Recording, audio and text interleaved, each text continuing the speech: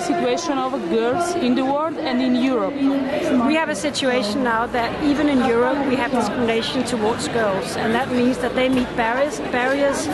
when they want to have an education, and we still have 13 million girls in Europe that are poor and are not participating in society as they should.